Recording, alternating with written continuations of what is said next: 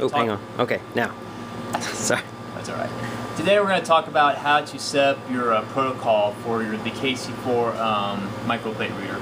And before we get into the system, what you be aware of is the few things you'll need to have on hand before you set up your protocol is a copy of your assay insert sheet, which is the sheet that comes with your assay kit. So if you're doing glucose or cholesterol or hemoglobin, it'll all come with a specific procedure insert sheet. So it'll tell you parameters of your assay and specifically what you need, because you'll need to put some of this information into the system, because it does give specifics for microplate reader settings that you'll need to have.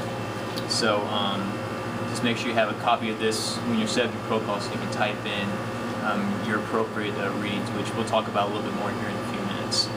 And then in addition to your inserts,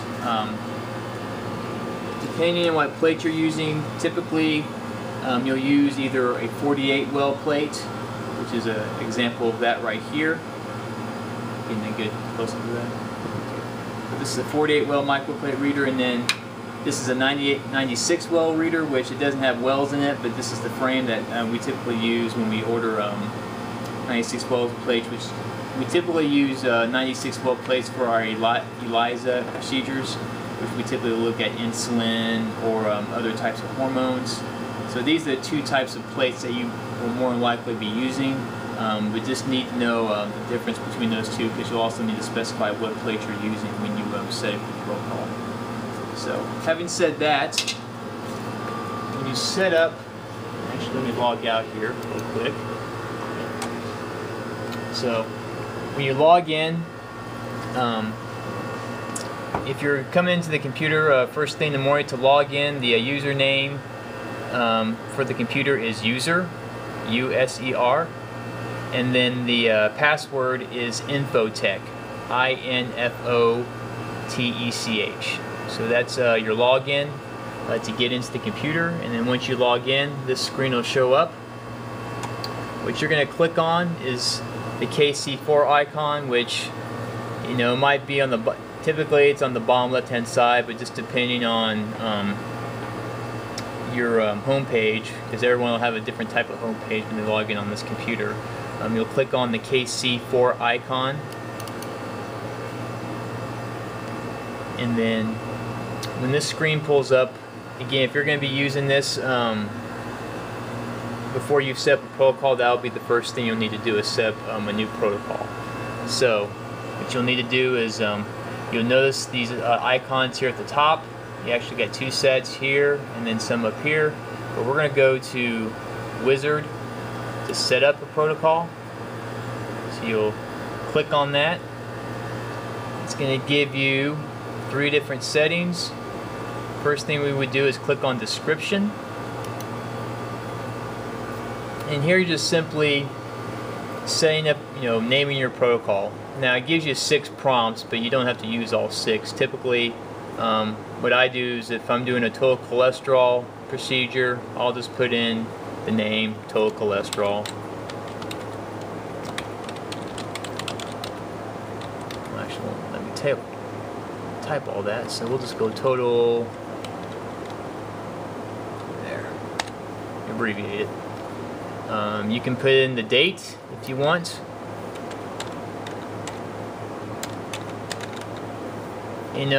Depending on what you're doing, you might have other specifications. Maybe if this protocol is for a specific population, you could define that here. But these 6 prompts are for your options. Like I say, you don't have to use all 6.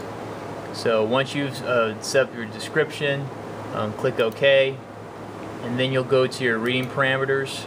And this is where you'll need to refer back to your insert, what I showed you at the beginning, so you can go with your specifications. So let's see, I had total cholesterol, and we have a total cholesterol insert here. So most of your procedures will be an endpoint reading, but you'll need to look at your insert page to make sure it doesn't specify whether it's a kinetic reading or a spectrum reading. Most of, if you're looking at lipid parameters such as cholesterol, triglycerides, HDL, most of them are an endpoint type reading, so that's what you would select.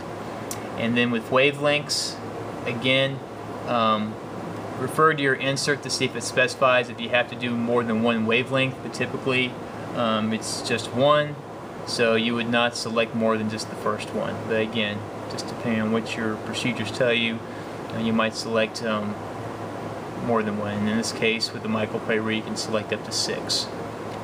And then this box here where it says 405, this is the absorbance reading. This is the absorbance that your microplate reader will read at for your assay.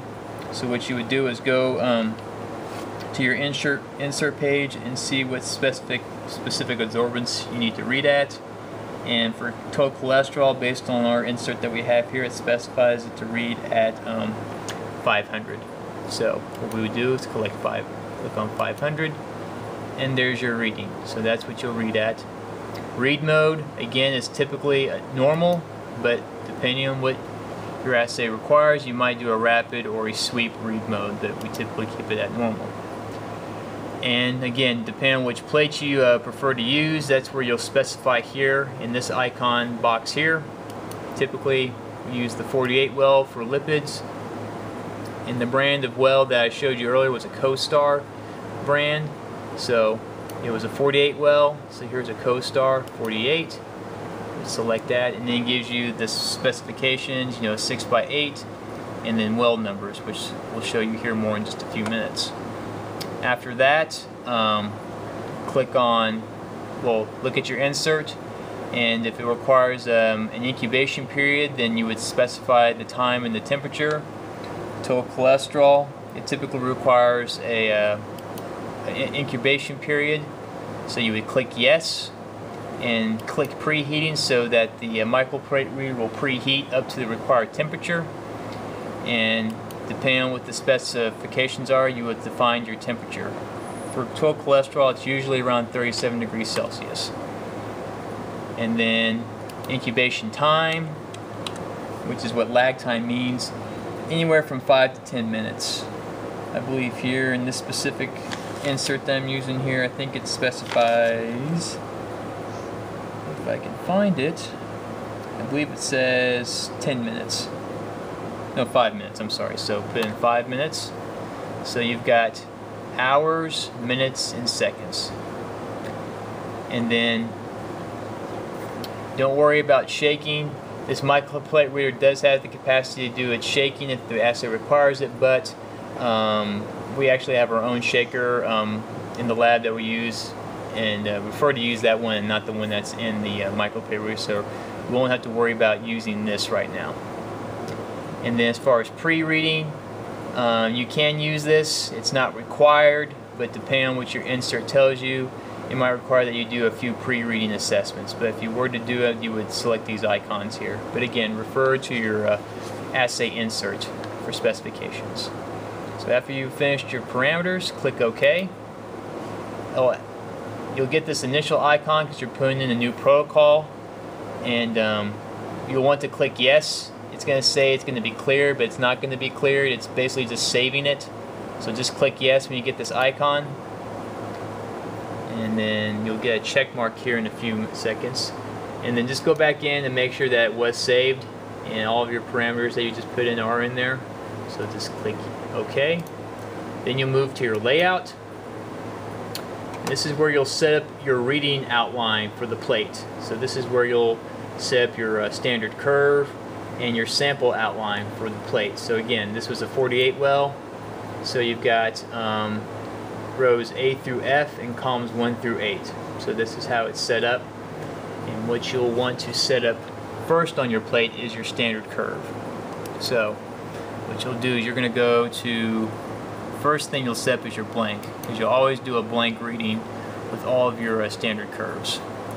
And what you'll do is, depending on how you want to set up your samples, you can either do them horizontally, across, or vertically, up and down.